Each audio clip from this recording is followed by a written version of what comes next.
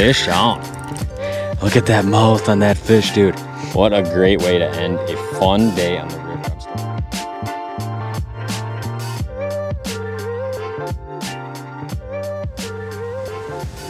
Oh, we are back.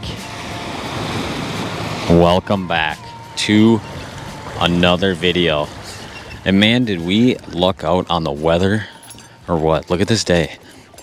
Unbelievable outside. Once again, impeccable timing on this little day-long road trip. Where are we, you might ask? Well, we're several hours from home. Got up early, not as early as I would have liked, granted by how high the sun is. And we're down on a river system. Wanted to get you guys a whole bunch of fall walleye river fishing content. Absolutely gorgeous down here in the fall. A lot more leaves on the trees here than there is back home. But today we're going to break it down. Haven't been to a river in probably a month, so figured we were about due. Fall river fishing can be very good. A lot of times this summer you have fish kind of very scattered, much more kind of picky on bait and all that kind of stuff. In the fall, generally they're much bitier as long as you can get around them. Now, I will preface this video by saying this. There's a crazy concentration of fish about 4 miles north of here. But along with that crazy concentration of fish comes an absolutely ridiculous concentration of boats. So we're going to stay away from that.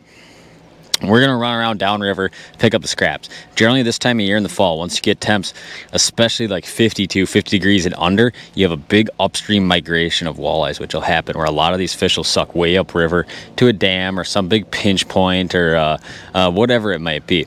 We're going to stay away from that, pick away down here. Just keep in mind that if you go, if you want to just get on like the easiest, fastest thing, a lot of times it's going to be around the most boats in the fall. But got a whole bunch of stuff rigged up, jigging plastic, Acme V-Rod blade bait, crankbait, jigging minnow. We got a little bit of everything. So we're going to start sorting through some presentations, hopefully break it down for you guys, as well as get a good Walleye Now app video doing some fall river fishing. So stay tuned. We're going to start chucking some baits, looking for some fish, and hopefully put something together here by the end of the day.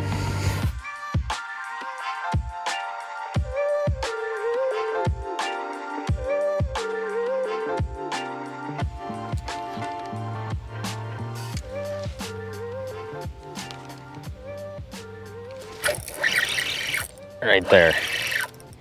Wow, that did not take long. And it's definitely feeling right.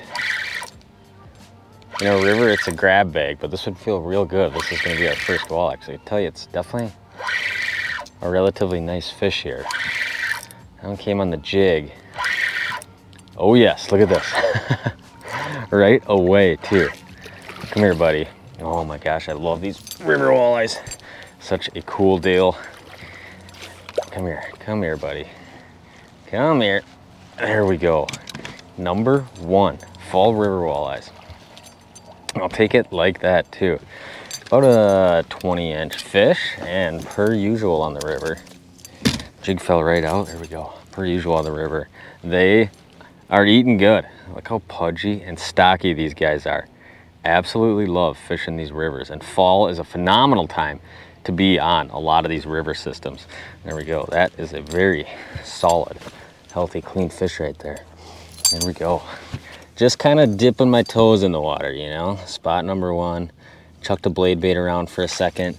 Went with the old Pendu jig and a minnow, right? Because why wouldn't you when it works absolutely everywhere you're going to go? I probably took about 3 casts with that, just kind of fanning this little wing dam right behind me. So let's string them together. Let's get a few more going. A lot of times where you find one, you find multiple. When you're fishing these wing dams, you might go 2-3 spots with nothing and then catch 4, 5, 6 off one. So let's get it going on with some more.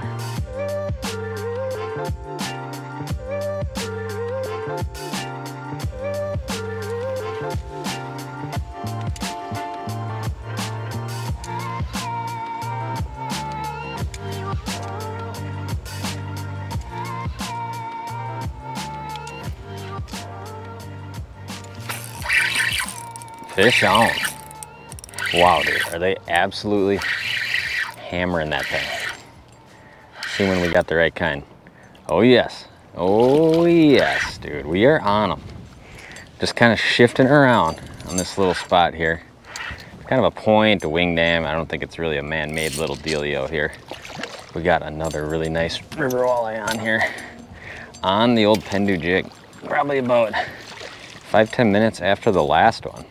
Not fast and furious yet, but if I can find enough fish, the fall river walleyes, generally they just bite. So if I can get myself around enough fish, should be able to catch them. There we go. A little 17-incher. We'll take them all because they all thump a jig so hard. And as they are being a river fish, they pull. And it is absolutely a gorgeous day to be out here. Ooh, that water's chilly. A lot chillier in the air today. Water is 49 degrees. Kind of seen it all over the place from 52 to 47 so far. But it's definitely a big fluctuation in temperature kind of up and down the river. But there we go. Walleye number 2 on the jig. If I can get around enough of them and feel confident about it, I will definitely be able to catch these fish on a plastic. Sometimes it's easier just when you're trying to get your bearings. Put a few fish under your belt, fish the live bait for a little bit, and then go to the plastic probably. Or blade bait. We'll see which one they want. But for now, we'll bait back up again. See if we can't donk another one on the jig.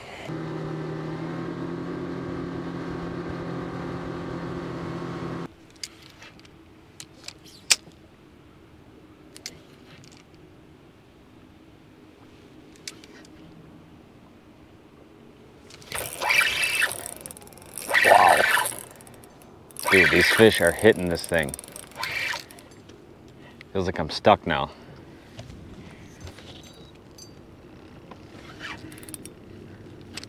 Well, I did have a fish. Do not have a fish now. Unless I can get him off of this wing dam, or if I'm stuck on a piece of wood or something.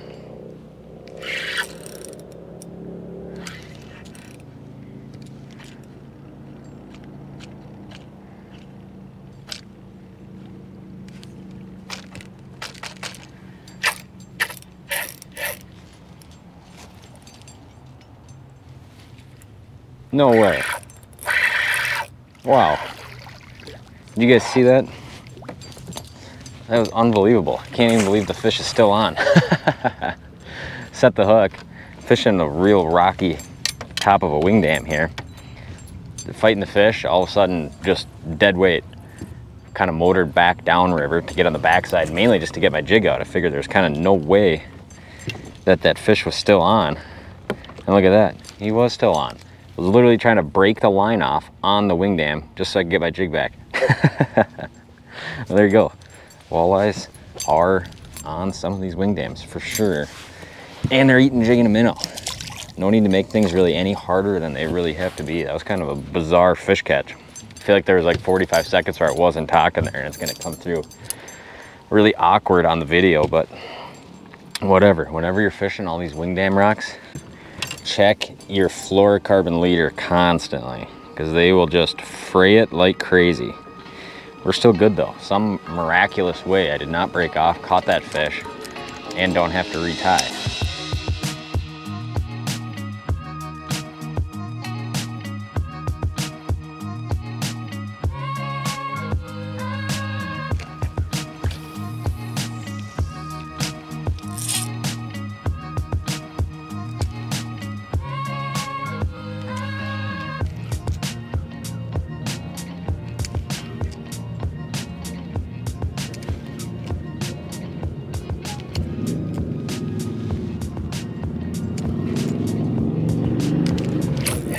Got him right there. Absolutely crushed that thing, dude. Another really nice river walleye. Man, what a fun day this is. Probably been out for about an hour now. You know, fished a few spots where just nothing happened. Lost a few jigs along the way, as you normally do, but man, are they absolutely thumping that thing, dude. Fall river walleyes always have a sweet spot in my heart, because they just fire when you get around them. This year is kind of different because we've been dealing with crazy low water levels. A lot of the place, you know, a lot of different rivers, so it's fishing considerably different. Now, when you think about fishing a river system and losing water, walleyes don't like to be in the slack water, yet they don't like to be in the really fast water. So if you add a lot more water, you obviously add a lot more current. So a lot of times the fish might suck closer to a shoreline. They might sit in a current break that's, you know, a pretty strong current break in a low flow. So a lot of times, you know, if you got a big wing dam where it's like, you know, 1 foot deep, 2 foot deep over there, there's basically no flow up in there right now. Where if you added 3, 4, 5 feet of water on top of this, that would be a good current break. So these fish are definitely sucking out to pieces of structure with some current hitting it, with just kind of a slight current break in it. And that's a lot of the times where you can find fish, or how you can kind of follow fish in a river system based on how much flow you have. Right now, very low flow, but we're obviously getting it done, finding a few fish. Also, they'll definitely kind of scatter as you lose current. The more current you have, it seems like a lot of times fish will group up. Yeah, because in some of the harder current breaks, when you lose a lot of that current, the fish will kind of disperse because they could be a lot more places in the river, it seems like. So we're putting it together, you know, fishing quite a few spots, but picking them off as we go.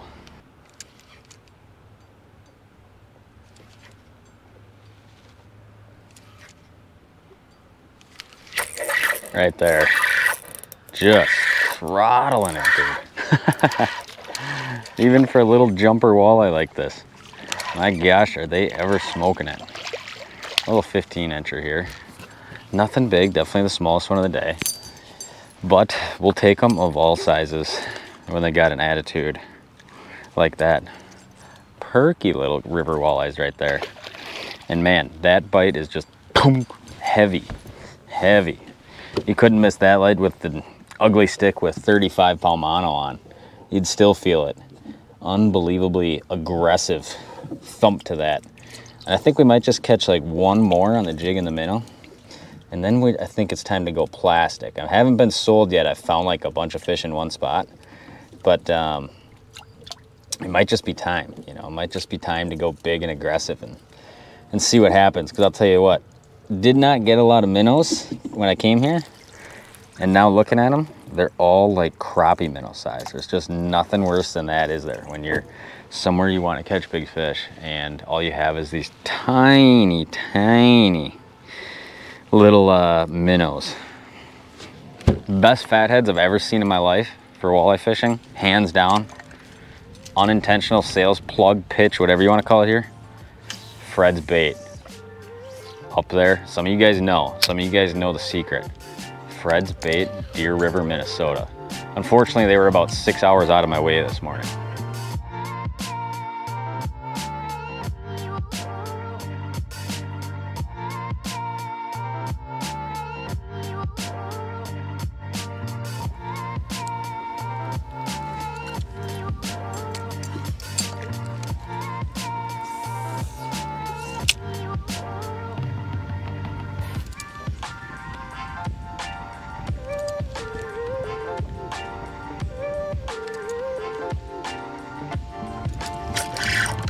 Fish on, right there. That's feeling good. That's feeling real good. Unless it's a sheep's head. Come on, big walleye.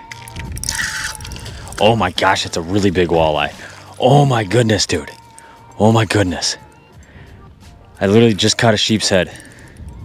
Now I got a giant walleye on. I gotta get my net. That got big really fast. Sometimes the big ones you can feel like dunk, dunk, dunk, dunk. You'll feel like the teeth on the line. That's exactly what I felt there. Dude, come on. It's a giant. It's a giant. Oh, yes. Yes. Oh, man, give me a second. It's so awesome when the day's kind of coming together and you're running a pattern spot to spot to spot and it's paying off a little bit. And it's always way more rewarding when you got to work a little bit. And we're going to show you guys this fish because this is a super nice river walleye right here. I mean, dude, he's probably 26 to 28 inches long. Oh, man, and he just wolfed that jig, dude. Look at that mouth on that fish, dude. Wolfed the jig. Gotta really easily get it out here. Don't shake. Give me one more second here, fish.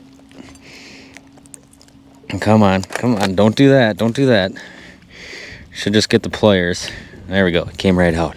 Dude, look at that river beast right there. Big river walleyes in the fall. Such a cool pattern. And just catching a bunch of fish today. How are you gonna beat that right there? Look at that thing, dude. Wow, what a fun day this has been. Studs, dude. Stud river walleyes. Doesn't get any better. Absolutely love traveling new places, catching fish. We're gonna take a quick thumbnail, then we'll let them go. Oh man, that is such a good feeling right there. Stud daddy walleyes out here in the river system. Let's let that guy go. I'll try to get you guys the release shot here. Trying my best. Oh, I gotta turn the camera on with one hand. Oh, look at that thing, dude. No idea how this footage looks. Oh, he's angry though. He's angry. So rewarding when the day's coming together like that. Not a crazy amount of fish, but dude, you kind of put a little pattern together, then you strike a big one like that on your pattern, you're like, oh, it's rewarding. It feels good.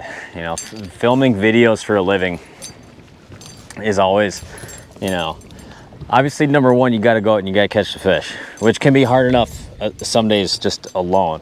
Then on top of that, you got to get the video right and your mics have to be on. So it's always this little extra challenge to just have everything to come together, which just makes it a little bit sweeter when you're breaking down a system and catching walleyes like that. So not much else to say. That was a good one right there. And moving around up and down the river system here, and you know, one big thing I would say is generally if you're fishing a bite that's good, like the fish, or let's say bitey, move around fast if you're not catching fish. You know, in river systems, sometimes it's hard to tell if you're around walleyes, if you're not around walleyes, all that kind of stuff. So move around a lot, put your bait in as many different places as you can, because if they're there, they're gonna bite. It's not happening today where we're like making a bunch of cast of fish and they're not biting. And we're fishing a wingdam pattern today, and it's one of the best things about the Mega Live. It's not necessarily telling me per se like right where the fish are, although I can see some of them, but you can see like right here, there's obviously no structure right there. We're in 17 feet of water. As I turn it this way, there's the top of that wingdam right there. And I know exactly, you know, I can pitch my bait 40 feet out and be right there. And if you turn it this way, you can still see I'm on the top right there. Turn it farther and you pretty much are gonna lose it. So it's really good at kind of dialing in that perfect casting where I'm like, okay, if there's fish here, they're gonna be set up right here. Boom, boom, boom, 3 casts, nothing, move. Otherwise you might catch a fish like that. So that was a rewarding one. Let's do it again.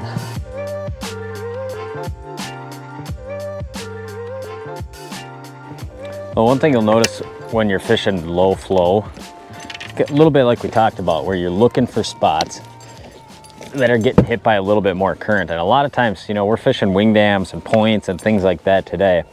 But, you know, a lot of times you can look at a map and like, all right, one that might look like this right here, which we just caught this big fish off of. This one's obviously, you know, this is the current's coming this way. So you can see there's nothing above it and that bank's very steep.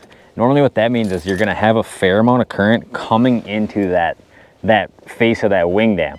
Now, if you're looking at one that might look like, you know, let's say like this one right here.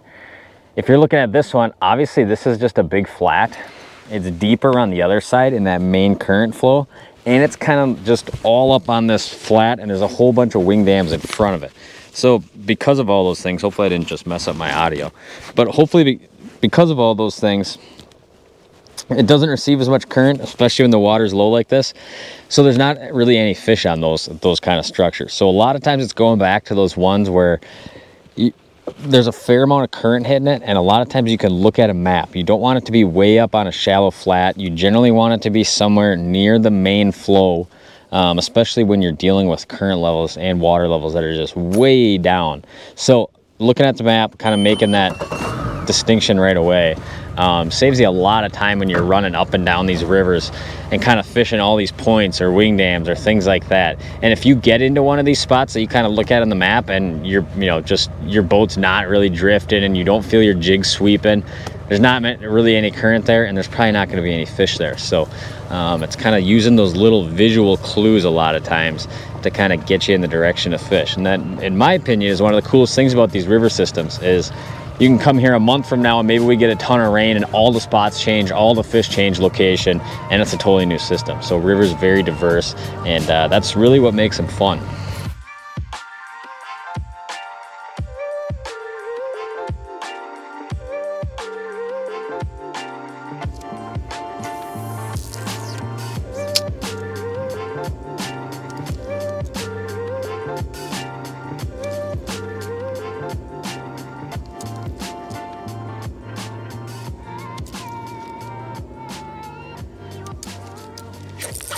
Right there.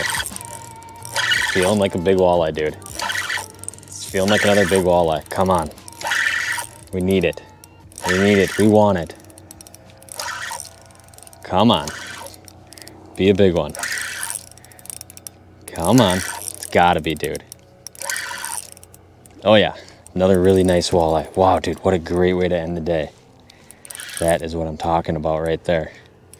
Not as big. Oh, don't come off. Not as big as the last one.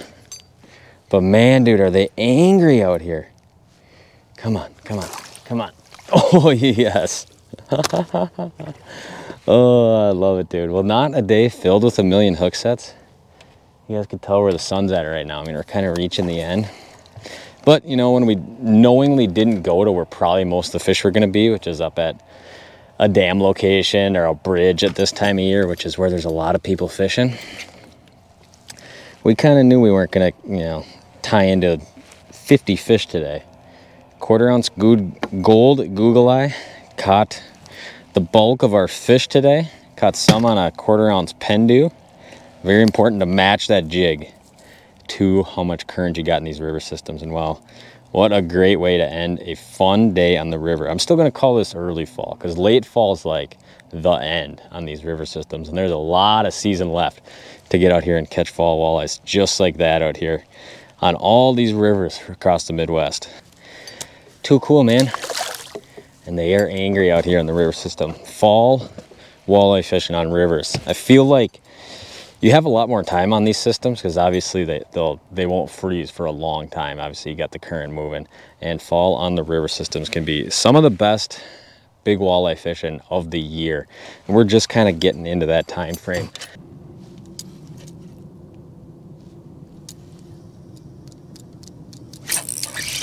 Fish on right there.